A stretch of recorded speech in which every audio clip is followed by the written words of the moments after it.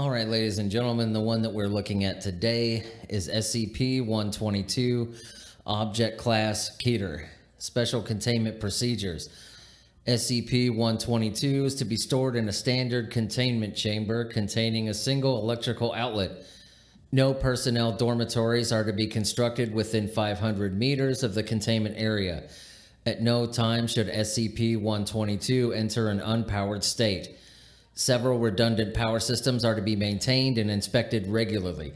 In the event of SCP-122-1 manifestation, 35 members of site personnel assigned to enact containment are to be deployed outside the containment chamber.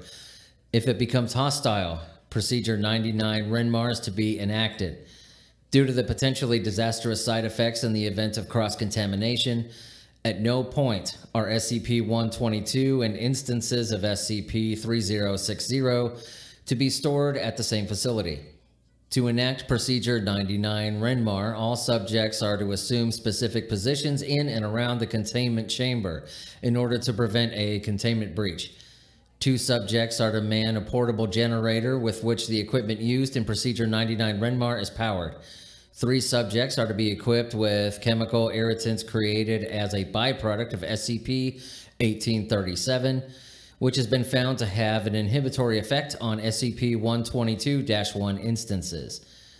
After all instances of SCP-122-1 have been reduced to the point where entry is safe, 5 subjects are to enter the containment chamber and use an electrical extension cord from the generator to return SCP-122 to a powered state.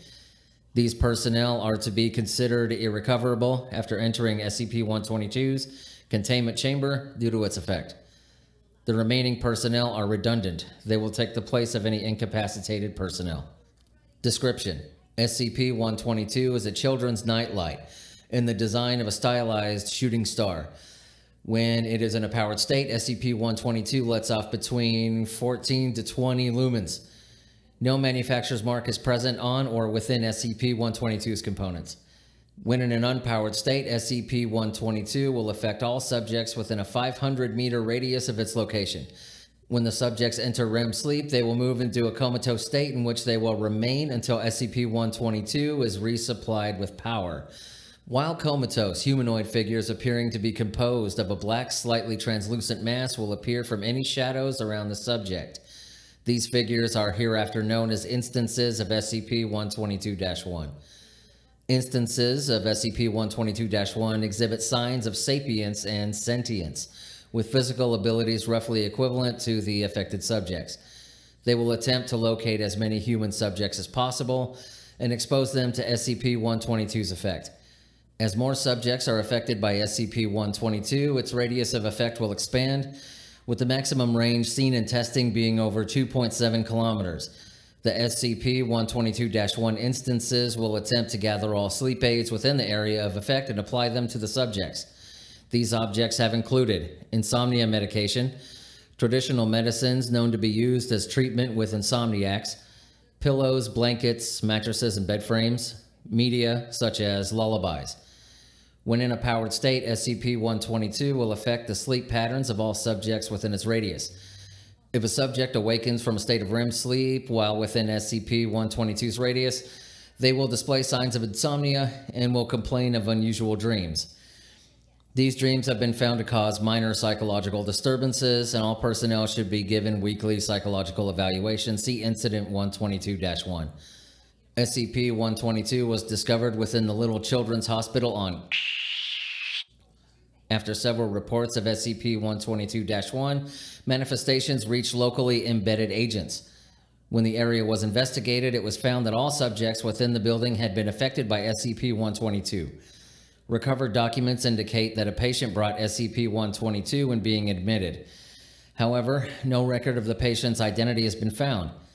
Agents secured SCP-122 with a portable power source, and it was transported to Site-19. Addendum 122-B. SCP-122 reclassified to KETER following Incident 122-1. Moved to Armed Reliquary Containment Area 2.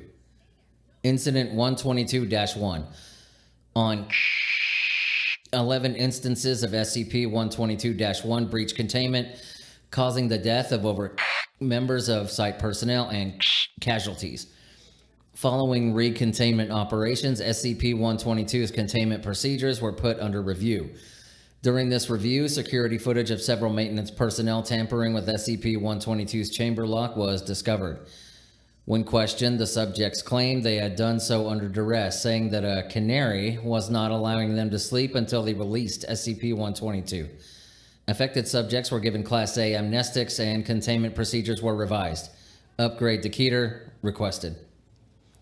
Footnotes. Proposals to determine SCP-2840's effects on these dreams are currently pending approval. All right, folks, that was it. SCP-122 dismissed.